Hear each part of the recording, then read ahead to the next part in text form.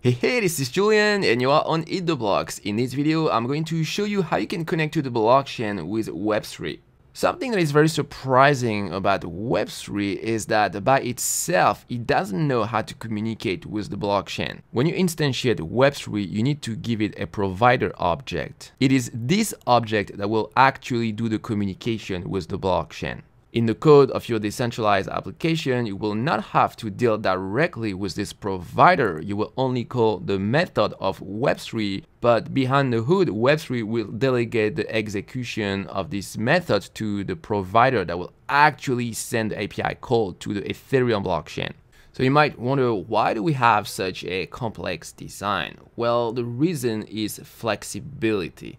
We don't want to impose any constraint on how the user will connect to the blockchain. So by having this design, the user can decide which wallet it's going to use. Typically, an Ethereum wallet will expose a provider object as a global object in JavaScript. So in your decentralized application, you will test if you find this provider object exposed, and if it exists, then you will use it to instantiate Web3. And by doing so, you will connect to the Ethereum blockchain using the connection of the wallet of the user. By the way, if you're interested in Web3, make sure to grab my Web3 cheat sheet, link in the description. Alright, enough talking, now let's do some coding. So I'm gonna go to my terminal and I'm gonna open a file to show you how you can connect to the blockchain with Web3. So the first thing is you import Web3 in your project. So you define a variable called Web3 with an uppercase W, and that's important that it's uppercase because we need to differentiate the Web3 object to the Web3 instance. And then you're going to define another variable, so this time Web3 with a lowercase w, so that's the Web3 instance. And you instantiate Web3 that way. So you open parentheses and you give it a URL to your Ethereum node. So for example, if you use Ganache, the blockchain for local development, that's going to be HTTP localhost 8545.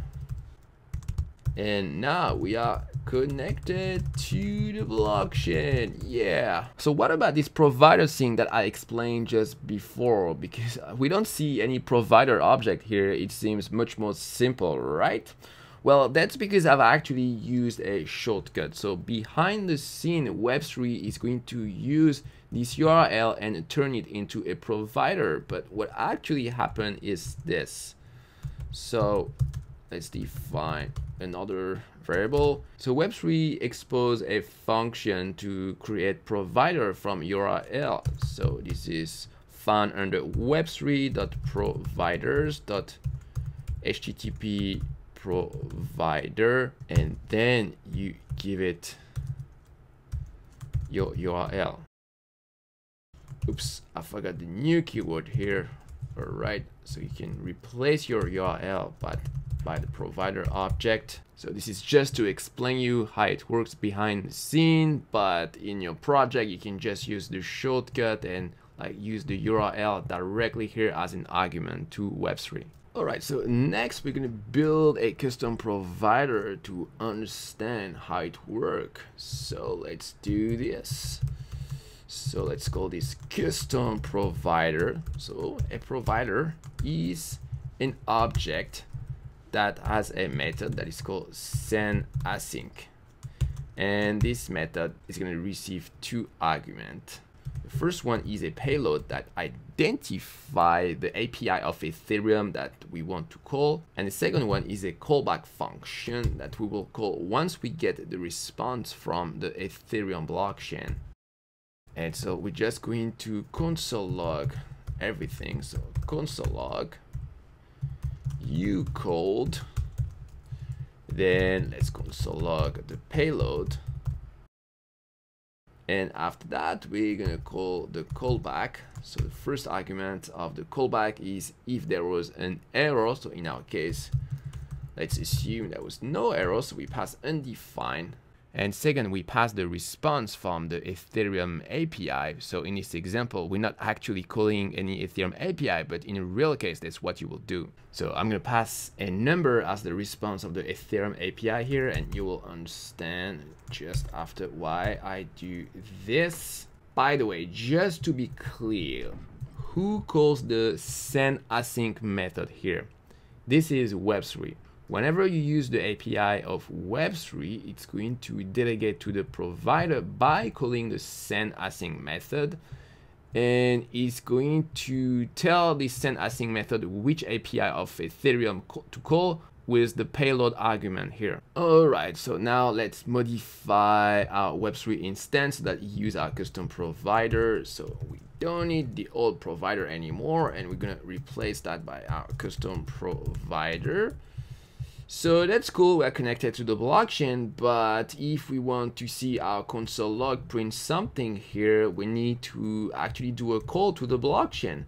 So we're gonna call web3.eth.get block number. It's going to give you the latest block number of the blockchain, but in our case, we're not going to get the real answer because we created this custom provider here.